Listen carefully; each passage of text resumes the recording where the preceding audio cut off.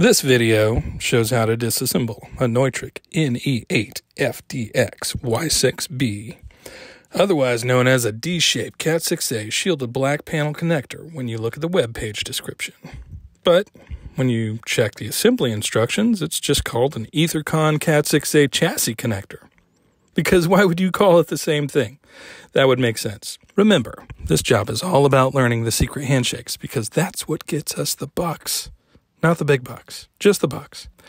No, the big bucks are reserved for a lucky narcissist in a capitalist economic political system. So if you're watching this and you think that may be you, just take a long, hard look in the mirror and ask yourself the hard questions. And if you don't feel anything at all, then you are probably the CEO of a very successful company and talked about on Twitter. Or you may own Twitter, or tried to own it. This is the black connector, and I think you can do this with other colored housing, but I don't know for sure because I have not tried it, so your mileage may vary.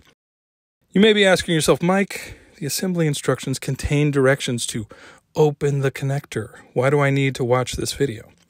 Well, you see, I believe there was a typo in these instructions. I think they meant to write how to break this meaningless metal tab. Or, why would we tell you how to reuse these things when we're charging nearly 20 bucks a piece for these babies? Every time we sell some, we laugh all the way to the bank.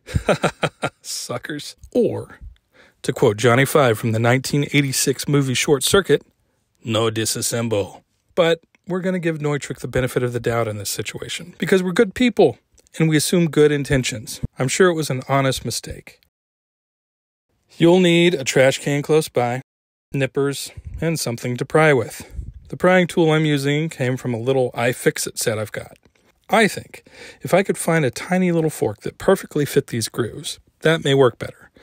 But we'll just have to MacGyver it for now. Man, I love that theme song. First, you cut the zip tie. Or don't cut it. I don't know your life. Next, we're going to pry this apart while trying not to muck up the plastic too much. When I put my pry tool in, I can feel it slip into the grooves. Then I like to twist the screwdriver a bit, then I'll do the other side, and eventually, when I give it just the right amount of pressure, it'll pop loose. Now that amount of pressure usually feels like a trip to the emergency room for stitches because you just slipped and stabbed your hand with an iFixit screwdriver. Let's try that again, because why do it once when you can do it twice? Nippers to cut, pry on this side, pry on that side. Big money, no whammies. There. When you're done, don't forget to celebrate these small victories. We aren't painting happy little trees here, but we are terminating happy little wires. I hope that helped somebody out there. And until next time, just know if you give your wire strippers exotic dancer names, I won't judge you. And now we welcome Chastity to the main tech bench.